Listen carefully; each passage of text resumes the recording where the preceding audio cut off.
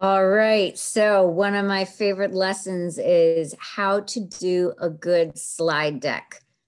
PowerPoint is the name of the actual Microsoft product. Slide deck is what that PowerPoint actually is. And so I want to be clear. You are the presentation. The slide deck is a visual that goes along with what you say. That's why I don't even like to use PowerPoint because it was like PowerPoint presentation and people think that the PowerPoint is the presentation, and that could not be further from the truth or farther from the truth. My pet peeve is when I look at a PowerPoint, or let's now call it a slide deck, when I look at a bunch of slides and there's so much wording on there, I just think, why not just email me the slide deck and I'll read it when I get a chance. And now I've got the information. Why do I need to sit there and listen to someone present and all they're really doing is reading off of slides? What you're supposed to be doing is you are the person who is talking about the content, and then the stuff that's in the backdrop behind, that's just there for visuals to add interest, to have an emotional impact. And, you know, if let's just say the internet, or not the internet out, the power went out or whatever, and you just say, oh my gosh, like I don't have my slide deck. If you really know the material and if you're a really good speaker, you know, maybe it won't be as interesting or you lose some of the impact, but you still should be able to present without the slide deck. The slide deck just makes it better. So in this particular one that I'm talking about, we're getting ready to present on your poets. So in the background, I don't want to see, you know, William Wordsworth was born, da da da da da. I can read that. It should have pictures. So if William Wordsworth was born in London in 1780, maybe you find a picture of London in 1780.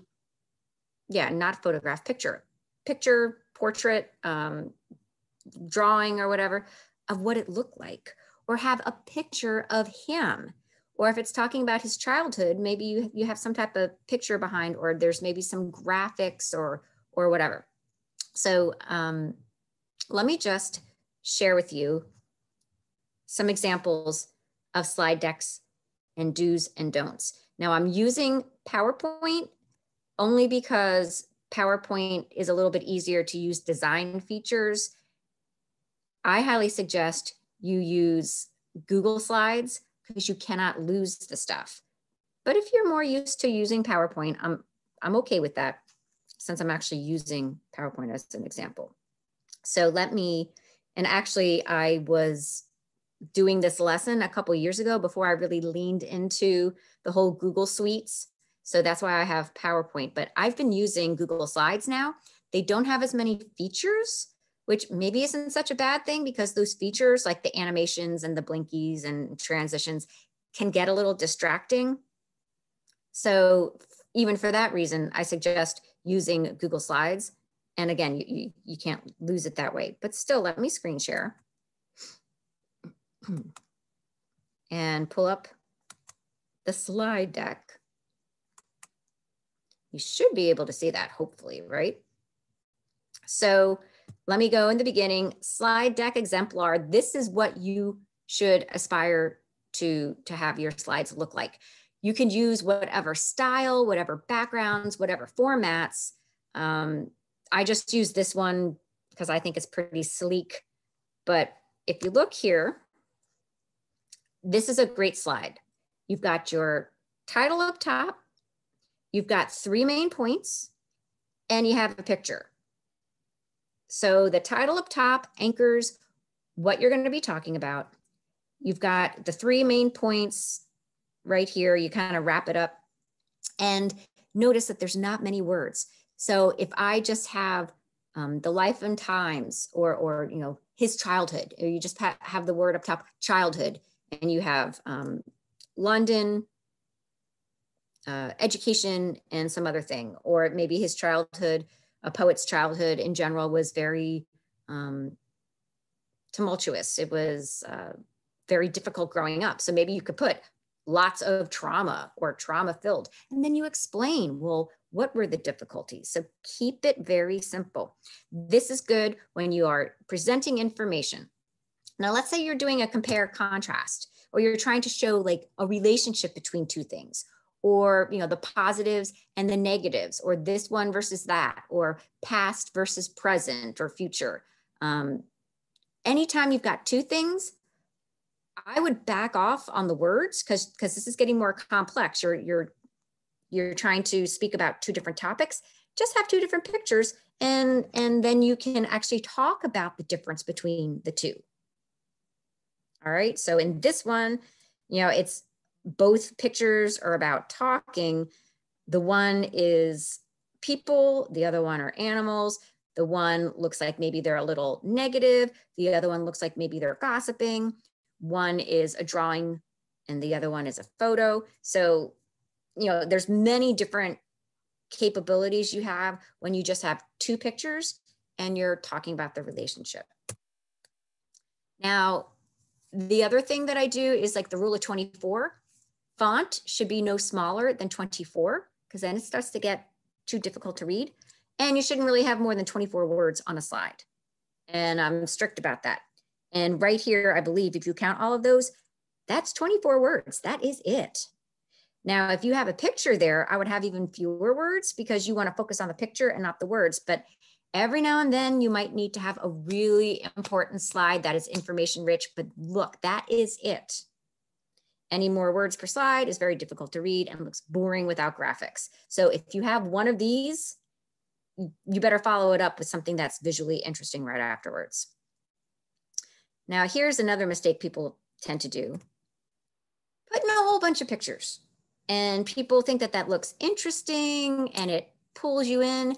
And no, it really doesn't. What it does is when the person is talking and they're saying all this stuff, you're looking at all these pictures and you're like, oh, how does one relate to another? And look at this picture and that picture and all this other one.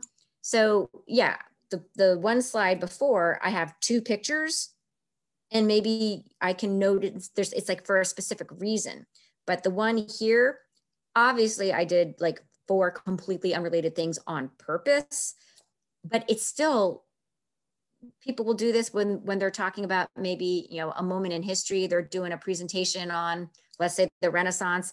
They have a picture of Shakespeare and they have a printing press and they have a scroll and it's like all these different things. And you're like, what is going on? And my mind is either paying attention to the pictures, trying to like see the relationship, and I'm not listening to you, or I'm listening to you and not really looking at the pictures anyway. And then what's the point of having them there? So you should always have words coming out of your mouth with a picture that emphasizes it, emphasizes the theme, and then words kept to a minimum on the slide just to emphasize what's coming out of your mouth.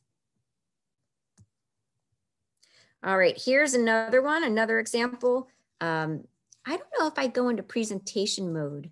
Let me see. Design, transition. How do I go into presentation mode here? Slideshow? And from current slide, does it do it? Yeah, okay. It didn't do it when I'm in the thumbnail preview, but check this out. If you have so many different things, it is going to take attention away from what you're talking about. So this is an example of what not to do. There's a graphic over here floating around. You've got some fancy fonts. You have another different font here, this text box. Now you have a picture and whoa, look at that infographic with the moving the GIF or the GIF or whatever you call it. It's cool, but it's very distracting. Now, let's say you really wanted to have this thing about the anxiety and depression. Make that the main thing on the slide. Let people look at it. Let them react because they're going to be like, oh, well, that's so cool. And then say, okay, so what do you think's going on in this GIF? Give them a time to think about it. And then you acknowledge it, you talk about it, the significance, you teach the content, and then you move on. Or maybe it's always less is more. So one or two graphics, two at the most, if you're using those to compare. One graphic on a slide, keep the words to a minimum. I keep on saying the same thing over and over again because I want to make sure that you understand it.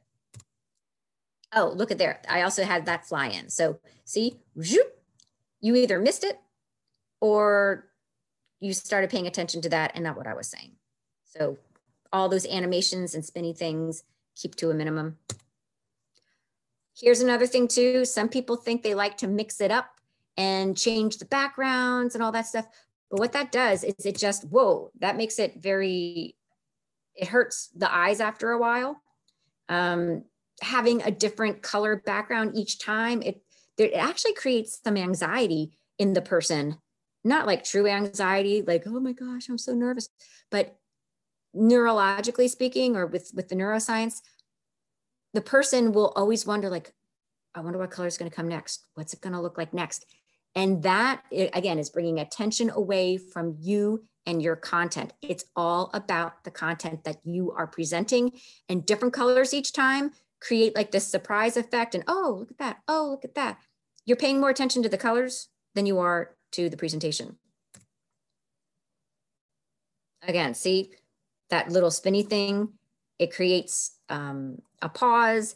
It's a distraction. That font is difficult to read. It's also too small. Now look at that. It's difficult to see. Be very careful with colors. There is a fairly high percentage, more than you would think, of people who are colorblind. And some people have some color blindness and they don't even realize it because it's just a mild one. And some people might have a very difficult time seeing this. Other people might not. Especially red and green, very bad color combination, because those are the two that are most colorblind people have. But you know, the purple and the orange right here, there's a contrast, but it's kind of obnoxious. And this one, the colors that are difficult to see, for me, that's difficult to see, even though I have very good color recognition. You can never go wrong with black and white or cream and really dark gray. Just keep it simple. Don't put so much effort on having a nifty slide deck. Be noticeable by what comes out of your mouth. I can't say that enough. And so again, here, let's come back to what works is something very simple like this. Maybe here, like I'm wondering this picture, what would I use this picture for? Time heals all wounds. Maybe I'm talking about setting goals and there's a timeline. Maybe I'm seeing there's an ouch with the Band-Aid. Oh, it says time heals all wounds is right there. Didn't even see that word written there. So, you know, if you have a picture that emphasizes what you are saying, keep it simple. This is the type of slide deck you should be making. You do that. And then when you record your presentation using a slide deck like this, it's going to come to life. People will want to listen to you and not just read a bunch of slides. Have fun with this. If you have any questions, always come and reach out to me. But just remember, keep it simple, no more than 24 pictures, only 1 or 2, 3 main points at the most. And remember to keep your resources at the end. I don't have any resources because I was the resource. This is not anything that I got anywhere on the internet. This is me having seen lots of bad slide decks. And when they work, they really work. You know, another good place to go and see good examples of slide decks, TED Talks. If you look at TED Talks where they've got 18 minutes to talk about their topic, some of them don't even have a slide deck at all. And if they do, they use it for effect. I might even find a good TED Talk that gives it a good example of effective slide decks. Again, have fun and looking forward to seeing what you come up with. Bye.